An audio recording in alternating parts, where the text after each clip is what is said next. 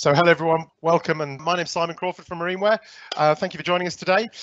We're going to go through multi-purpose resins and the new AMPRO system from Gurit. Joining us today, we have Phil Aikenhead from Gurit. And hi everybody. And there he is. So Phil's been with Gurit for a long time now, and is a ex-boat builder and has many talents. I'm sure he'll tell us about some of his stories along the way. Moving on next within the team, we have Chris, who's from the Marineware team. Chris, if you could wave and say hello to a few people. Hello. Now, last but very much by no means least, we have both Steve and Martin over in the labs in Gurit on the Isle of Wight. Hi, Steve. Hi, guys. So the guys over there, through this process, we'll go over to those to do some practical sessions. First of all, we'll have a quick run through on the agenda. This is the one that we sent out to everybody. So we're going to quickly just discuss what is a multi-purpose epoxy, what is the new AMPRO. Second of all, a big issue that most of us have had, some of us might know, we've not known we've had it, but is amine blush. What is it? What does it mean, and where are we now with it? Filler powders, how do we turn our general purpose thing from laminating to gluing to fairing and all those sorts of things? And we're going to talk about a few laminating tips with a multi-purpose resin as well. And we're going to talk about timber, how we seal it, how we clear coat it, and things like that.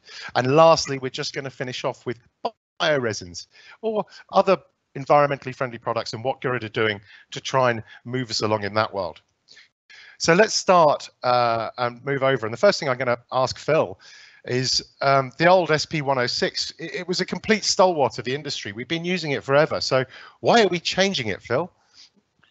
Yeah, that's a very good question, Simon. You know, in a nutshell, SP106 is around 30 plus years old as a general purpose epoxy resin system. It was formulated by SP Systems, you know, all those moons ago.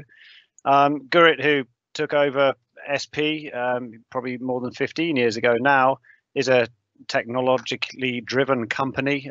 We want to be the market leader in epoxy resins for laminating, general purpose, and also a myriad of other marine-based resin systems.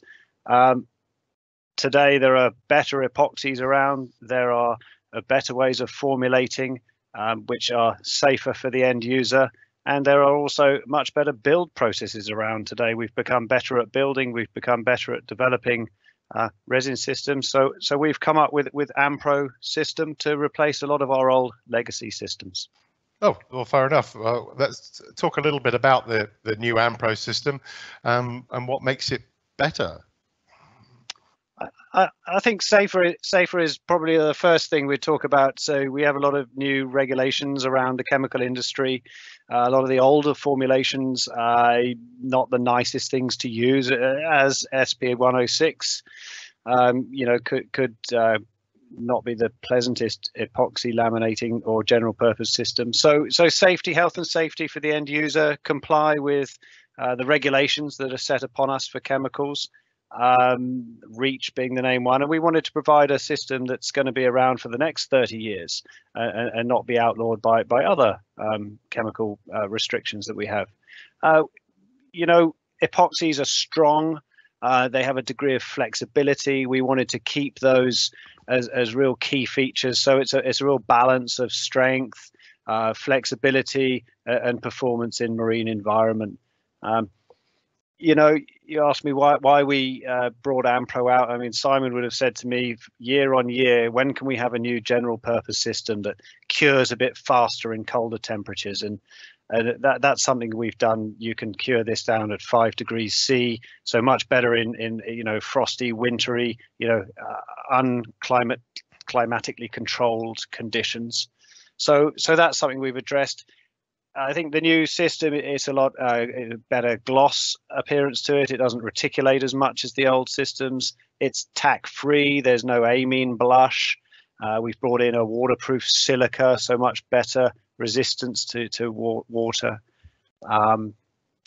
So there's a few, you know, there's quite a few key points as we go through this presentation. I think we'll touch on most of them, you know, a few more times, but we've tried to revisit the whole range, better packaging, some environmental certification on our bio-based products, and simpler and easier for the end user to understand. So you don't have a range of lots of different kind of hardeners and resin systems. You have a nice simple system that's tack free, has a nice wide overcoating window, and hopefully performs in all the areas that we want it to perform in. Out of the back of your van, in your boat, all these places where we tend to use general purpose epoxy systems. So we'll talk more about them, but hopefully that'll give you just an overview of most of the aspects we've tried to address by formulating the AMPRO system. Thank you, Phil. That's perfect. So what we'll do now is we'll go over and see Steve and Martin over in the lab. Now, I know Steve has been heavily involved in developing the AMPRO product, so he'll be able to tell us a lot more about it. Hi, so this is the AMPRO system. So it's the standard AMPRO and its hardener. I've pre-weighed these out to make my life easier for the demonstration purposes. Basically, the handling of the mixing is exactly the same as the old. Mix ratio this time round is 3:1 by volume, so no issues there. Quite easy to work with. Now, I've just put the two components together. We now need to mix them together. Like all epoxies, you've got to make sure you get a decent mix. So what I'm going to do here is quickly cut the end of my lolly stick off, because quite a lot of us, if you're using our lovely pots, have a nice square corner. And when you mix them with an ordinary mixing stick, you don't get into the corner and get all of the mix blended together. So unless you really want me to get bored here, I'm going to be here for a couple of minutes now, mixing these two together, ensuring I pick up all the way around the outside of the pot, across the bottom, and give it a gentle mix. No need to be too aggressive with it. You don't need to fill it full of air bubbles. So one of the issues here will obviously be I've got now quite a reasonable quantity in quite a small pot.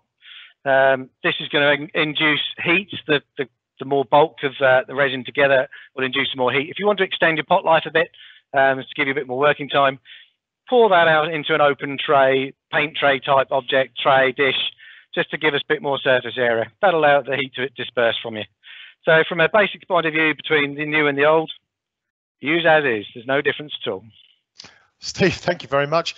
Stay online for a little bit for us there, because we're just going to go over to questions from Chris. Have we got any over there, Chris? Yeah, the first question in, is the AMPRO epoxy system good for repairing GRP boats? I'm assuming they mean polyester. Phil, I'll probably aim that one at you, actually, if that's okay. Yeah, sure, absolutely, Simon. I would always say, let's talk about boat repair from the outside in rather than the inside out. And if you want to repair a GRP, a polyester built vessel, a ding in the side of your dinghy or what have you, you've got to decide whether you're going to want a gel coat finish again, or you're happy to paint it. If you're happy to paint it, then let's repair it with epoxy. It's a fantastic repair material. It's a natural adhesive in its own right, whereas polyester is not so adhesive in its own resin form. So yeah, you can repair your old polyester boat. I say old, as long as the laminate's fully cured. Fresh polyester and epoxy don't like each other too much, and that's because styrene has to come away from the polyester resin system. So, in a nutshell, epoxy is a wonderful repair material. I would always use it over anything else, but you have to make the consideration, painted surface or gel coat, and just think about it a little bit cleverly. But it is unique and very worthwhile to repair your GRP boat with.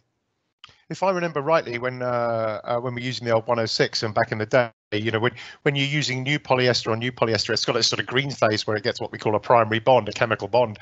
And but actually, when you're trying to repair with polyester at a later date, it's actually not as good, is it? So the epoxy is much better at biting into that surface. Is it? So that's the same with the AMPRO as it was the 106, I take it.